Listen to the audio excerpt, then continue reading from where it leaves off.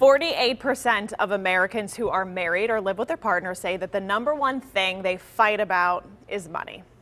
And money issues were cited as a leading cause of divorces, only behind incompatibility and infidelity. So it's important to get these issues out in the open before they can harm your relationship. But it's easier said than done, right? How do you handle a topic this sensitive?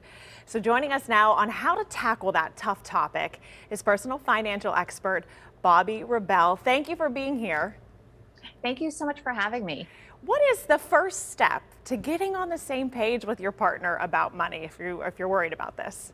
Yeah, so the first stage is really to communicate and set up sort of, I call it like a love mission statement, making it like a rules of life and love. And what you want to do is think about your hopes and dreams and the big picture things that you want to accomplish together. And make it very optimistic. Make it maybe even a vision board. Stay away from the minutia of the day-to-day and anything negative and deprivation, and focus on where you want to go together so that you can come back to that when you're having arguments about the little things and say, okay, does this fit into our love mission statement? Where are we going from here?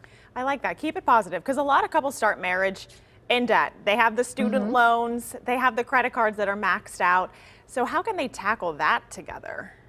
Yeah, well, first of all, this is so common, Megan. I mean, according to the Federal Reserve, the average household has about $6,000, for example, in credit card debt. And that is so expensive. And with inflation at now 7.5%, we expect to see higher interest rates.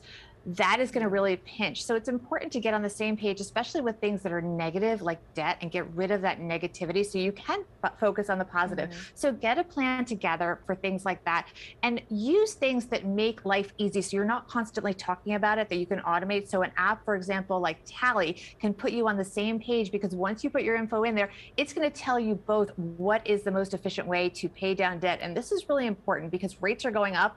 If you qualify with Tally, you can actually get a line of credit with a lower interest rate, pay off your debt faster, and then switch to the discussions about positive things where you do want to spend all the money that you're saving and get back to the big picture stuff that you want to do together. Because it's kind of daunting when you have all of that debt and you're trying to crawl out of it. And some people take one tactic, right? They want to scale back crazily. Other people have issues scaling back at all. They need their daily latte. So how do you get on the same page when it comes to scaling back?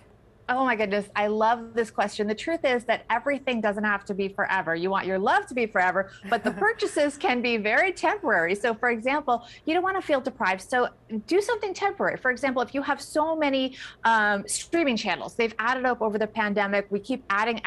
We don't even know what we have anymore. Decide to take 2 or 3 off the table. If your partner is resisting, pick a date on the calendar going forward and say, okay, we're going to revisit it. Let's not subscribe to these 2 or 3 channels.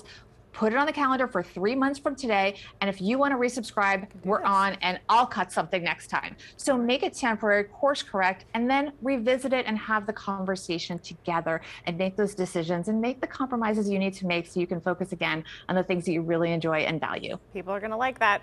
Short goals. We like it. Thank you so much for joining us, Bobbi, tonight. We appreciate your tips. Thank you, Megan.